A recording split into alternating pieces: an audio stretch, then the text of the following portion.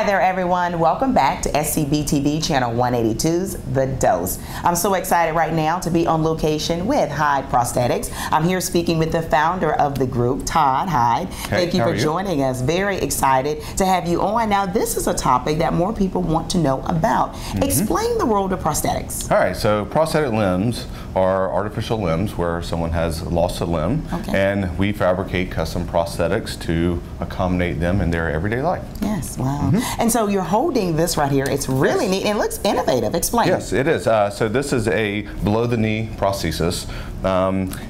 We do all types of colors and anything to make things exciting for people.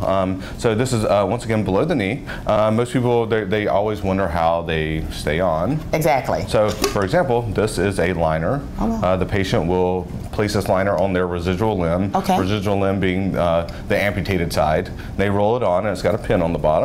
And this specific one has a lock, which is in the bottom of the prosthesis. And when they put the liner on and they go into the socket, it locks, and therefore it stays on. So for them to get it off at night or whenever they would like to take it off, there's a little button on the side that they push and it comes out.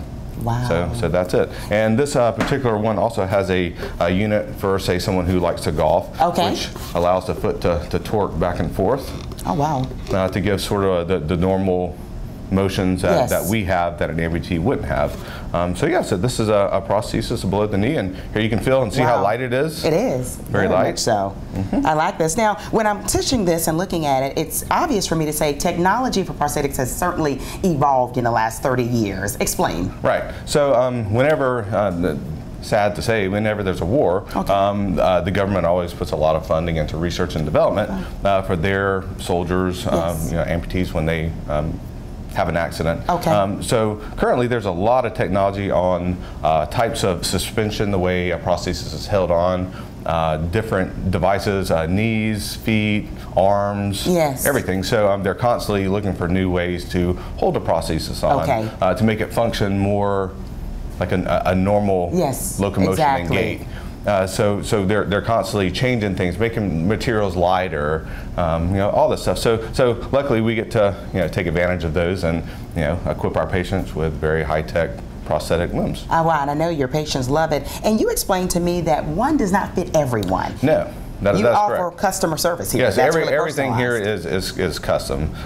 There's nothing off the shelf. Basically, when they come in, we take a mold of their limb, and everything is made around that. So there's not a one-size-fits-all at all. So that's important to know. For example, here's a leg here for a young lady who she really likes for her legs to look real, and she likes to get out on the town. So we do everything that's personalized just for them. So here's a cosmetic prosthesis. Everything looks real. Yes, it does. We shape it to resemble the other leg to try to match it perfectly. We match skin tone, everything. It even has toenails on here. You can paint them, all that fun stuff. And the same thing with arms as well. There's a lot of cosmetic, covers that we can put on to match their other arm. Hair, fingernails, fingerprints. Very personalized and very stylish. Exactly. But I know here, of course, you're showing us some awesome demonstrations, Todd, but you also get physical with the patients. So they're able to actually try on the prosthetics, right? Yeah, so this isn't a one-stop shop where we see them and we're done. This is a lifetime. I love that.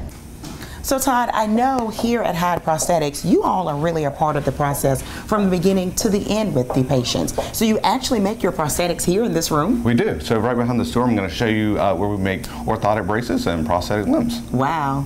Join us. So we're witnessing an orthotic brace that we're about to fabricate with a piece of hot plastic. Oh, wow.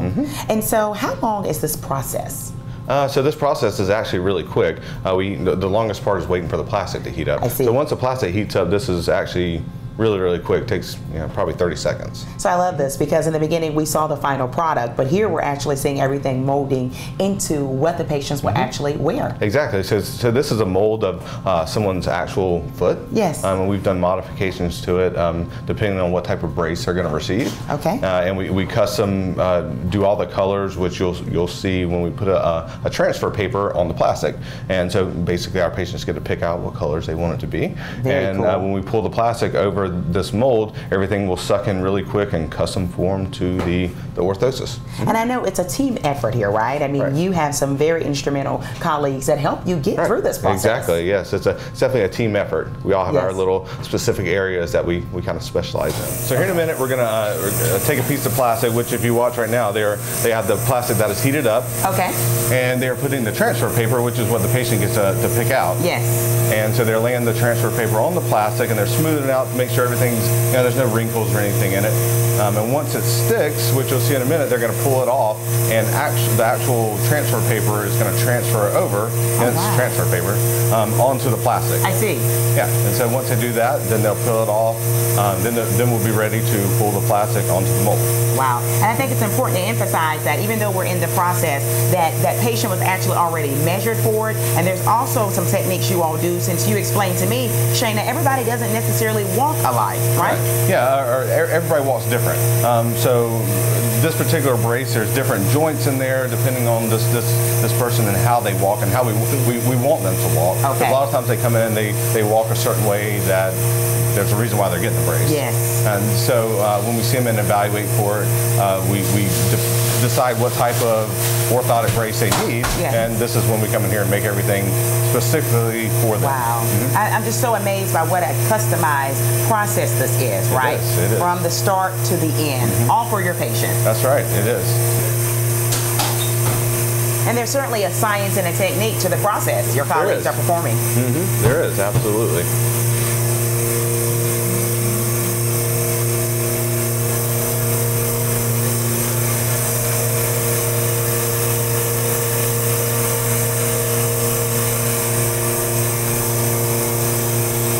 So right now the hot piece of plastic is going on. You ready? Yeah. There it goes. Now they're trimming the excess off the bottom. Okay. And that's pretty much it. Everything is very instantaneous. And now we're going to lead the vacuum on this mold, sucking in the plastic while we let the plastic cool down. Very neat. So there you have it. There we have it, from start to finish. A prosthetic, custom made just for your patient. That's right. And this particular one is an orthotic brace. And we do the same thing as, back here we have a prosthetic limb that we'll be making shortly. But this particular one is an orthotic brace, and it's custom to the patient. And so here in the next couple of days, we'll see how it fits. Wow. And it's obvious why Hyde Prosthetics has such a great reputation in the community, because you're putting the focus on your patients. I love it. Stay with us. You're watching The Dose.